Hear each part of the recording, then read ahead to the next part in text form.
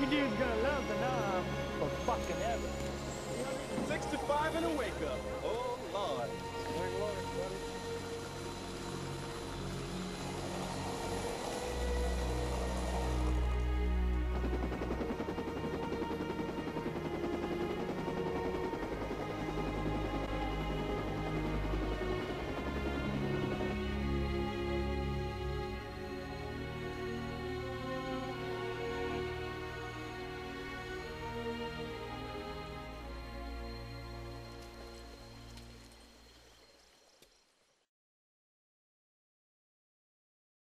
Somebody once wrote, hell is the impossibility of reason.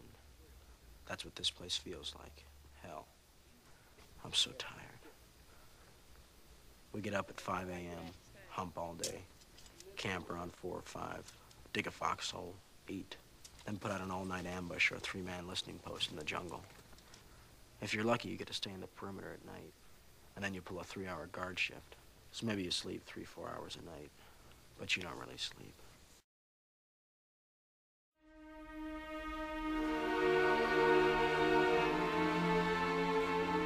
Well, here I am, anonymous, all right, with guys nobody really cares about.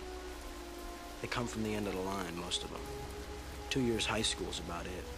Maybe if they're lucky, a job waiting for them back in a factory. But most of them got nothing. They're poor. They're the unwanted.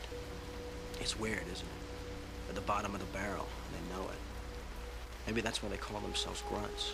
Because a grunt can take it. Can take anything. They're the best I've ever seen, Grandma. The heart and soul.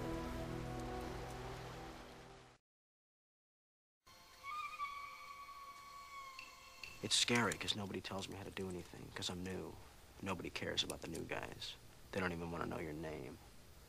The unwritten rule is a new guy's life isn't worth as much because he hasn't put his time in yet. And they say if you're going to get killed in the Nam, it's better to get it in the first few weeks. The logic being, you don't suffer that much. For the record, it's my call. Dump everything you've got left on my pause. I say again, expend all remaining in my perimeter.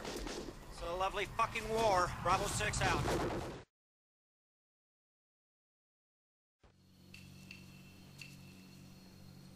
How many people had I already killed? There were those 6 that I knew about for sure. Close enough to blow their last breath in my face. But this time, it was an American. That wasn't supposed to make any difference to me, but it did. Shit. Charging a man with murder in this place was like handing out speeding tickets at the Indy 500.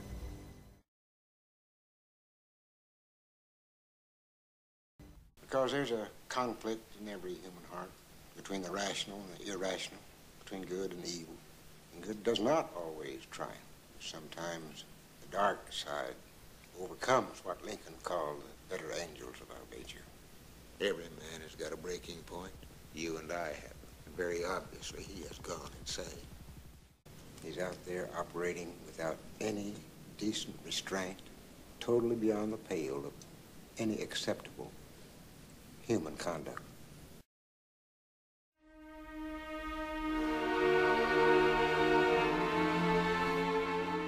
I was being ferried down the coast in a Navy PBR, a type of plastic patrol boat, pretty common sight on the rivers. They said it was a good way to pick up information and move without drawing a lot of attention. And that was okay. I needed the air and the time. Only problem was I wouldn't be alone. The crew were mostly just kids. Rock and rollers with one foot in their graves.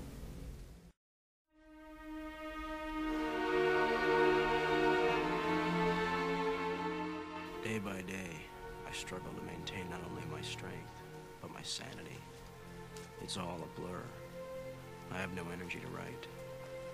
I don't know what's right and what's wrong anymore. The morale of the men is low. A civil war in the platoon.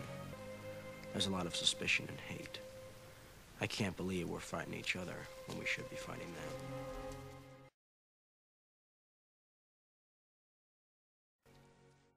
Beautiful night. Yeah, I love this place at night. The stars. There's no right or wrong in them. They're just there. That's a nice way of putting it. Yo! Saddle up! Lock and load! You're humping too much stuff, Troop. You don't need half that shit. I'll haul it for you. But next time you check with me first, all right? Don't catch any Z's on me, buddy, or I'll sling your sorry ass. You hear me? Never get out of the boat. Absolutely goddamn right. Unless you were going all the way.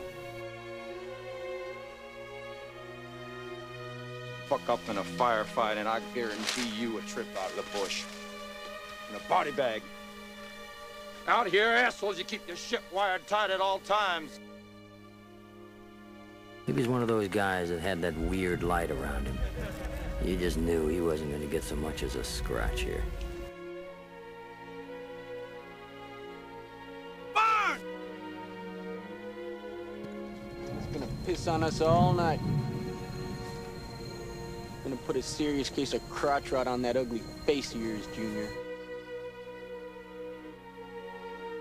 Lace up your extra ammo and frags. Don't leave nothing for the dinks. The more they tried to make it just like home, the more they made everybody miss it. We got buku movement.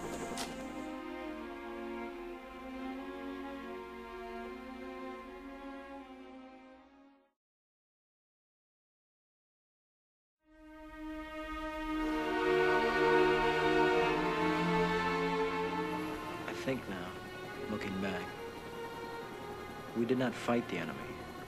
We fought ourselves. And the enemy was in us. But be that as it may, those of us who did make it have an obligation to build again. To teach to others what we know. And to try with what's left of our lives to find a goodness and meaning to this life.